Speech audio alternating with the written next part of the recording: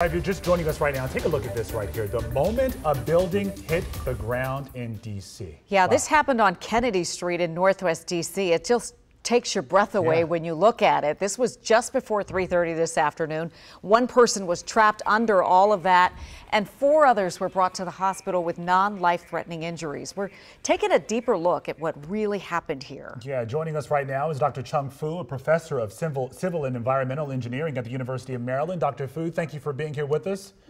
First up, it seems like a building under construction like this, even with severe weather at the time, should have been able to withstand that weather. Yeah? That's correct, because the building itself is supposed to get a working permit. And once you get a working permit, you follow the procedures.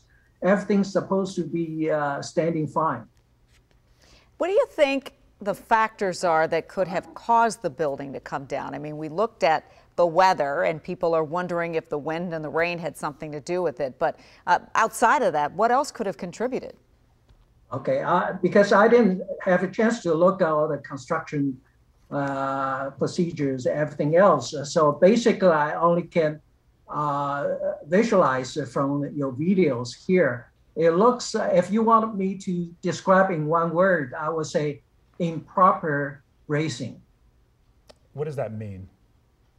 Bracing, that means when the structure and the constructions, you're supposed to brace that up. So the vertical walls will be staying vertical, the floor will stay flat, and it was the whole structures will be in stable condition. Well, you wonder what kind of precautions will be taken to keep this kind of thing from happening, because Dr. Chung, we heard the word pancaking, and while it's not the scope of what happened in Surfside, it certainly gets people's attention. That's correct, because pancake, you can consider if it's a concrete floor and people underneath were not taking it. This time it's getting lucky, and because it's a wood frame structures, it has a lot of void underneath. So you have a pocket and people can hide inside the pocket without being crushed. So that's what I see now. And it seems that there's no casualties. Yeah, we've been watching this all afternoon. To us, it's just a pile of rubble, so we certainly needed your additional expertise tonight, Dr. Fu.